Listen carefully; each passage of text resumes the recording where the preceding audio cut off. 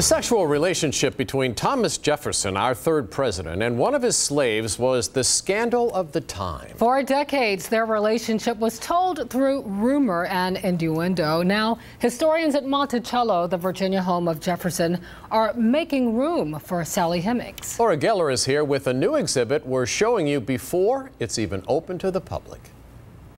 Sally Hemings had already been mentioned in some of the stories told at Monticello. But now, archaeologists are also restoring the room where she and her 6 children, Jefferson's 6 children, lived in the south wing of the home. In all of the years you've been able to visit Monticello, it is the first time you'll be able to physically see Sally's story. She was a teenager and a slave. She's probably one of the most well-known people who was ever enslaved in the history of the United States. That's right, a slave who was well known. Those two concepts don't normally go together.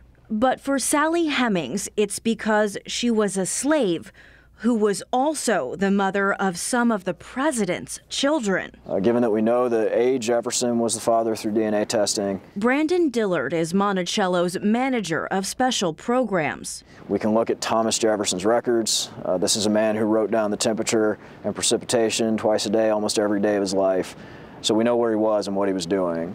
He is the only male Jefferson who is definitively with Sally Hemings exactly 9 months before she gives birth to all 6 of her children. It's because of those records, and now the work of archaeologists like Gardner Halleck, that we know what life for Hemings and her children looked like here 200 years ago. Well, it was a detective story. Gardner and his crew had to dig through modern walls and 4 inches of a cement floor that was once a men's restroom and most recently a storage space.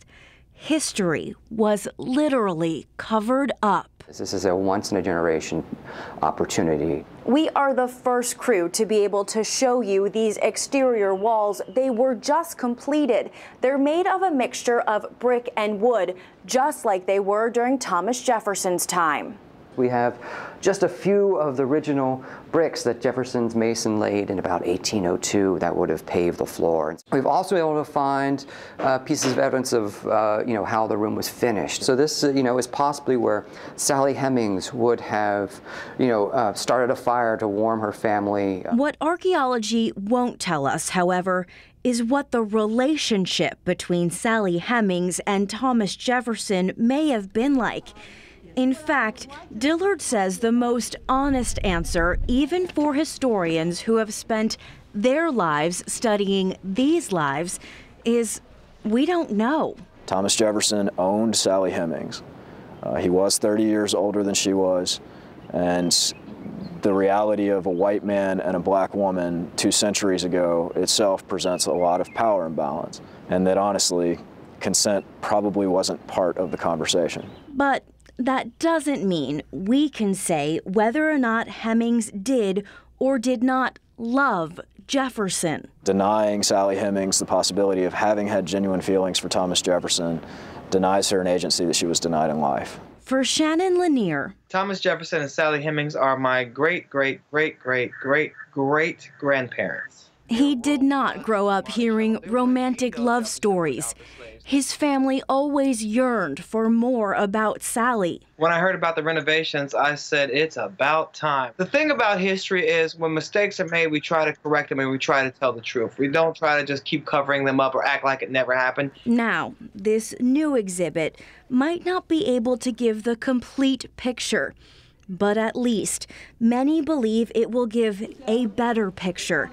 A better story than what's been told in the past. A lot of institutions can learn from what they're doing and how they're trying to tell the correct story and the right story. And it's never too late to tell the truth. It's never a wrong time to tell the truth and do the right thing. The Sally Hemings room is set to open spring of next year. We've put everything you need to know about it online.